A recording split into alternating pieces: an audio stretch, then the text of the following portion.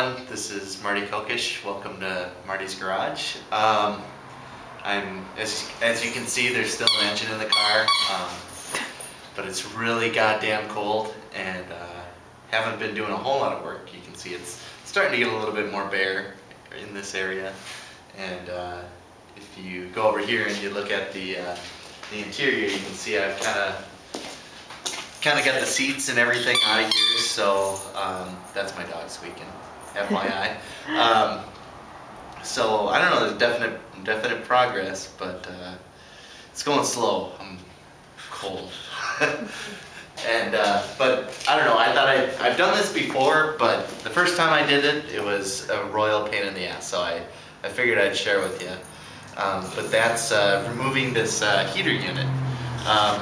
It kind of looks easy at first. It looks like you just pull this screw up here, and then there's some screws around the base. And if you did that, you'll find that it's going nowhere. And I've already got it undone, so I'll kind of show you why. It's because it actually extends down a little bit into the firewall area here. And we've got some I don't know, some venting stuff here, but let me just put this back in. But in order to get this out, just put that back in for now. We come over here. First, you gotta undo it from the inside. So to start out, you're gonna have to take out your center console. First, you'll pull out this piece that goes right here. Underneath the armrest deal, there's just a screw that you'd be taking out, and then that kind of pulls out. The actual center console, there's 2 screws on each side, and then you can kind of slide it forward. And all this wiring and stuff here, you'll have to like disconnect your stereo if you have one in there, cigarette lighter, hazard switch, and so on, and just kind of pull that out, and then that whole assembly will just pull out. And then might want to open the door, get in here, and then you can kind of see behind there. Just kind of cram that in there. Really lit up, you can barely see it. You barely see it? It's too light. We'll just kind of go in here a little bit. You can kind of see that. I've got it undone already, but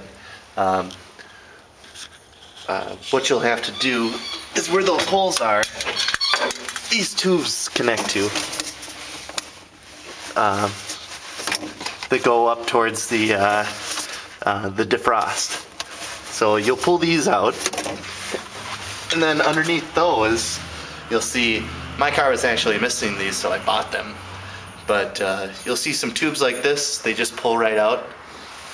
And then after that, the control hooks to the side of that heater box and flips it between defrost, and I think it just shoots it down into the floor or something. I don't know, whatever. But there's this knob here that's still connected. It's got a cable that runs to it. So we've got to get that out of there. I think what I've left it undone since I changed it the first time, but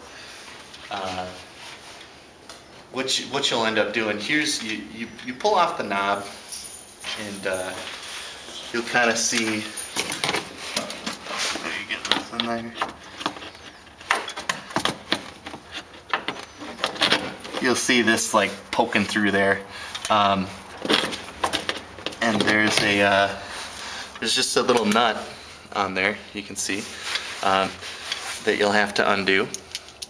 And then you'll be able to pull this out. After that, and just loosen this up so it lays down.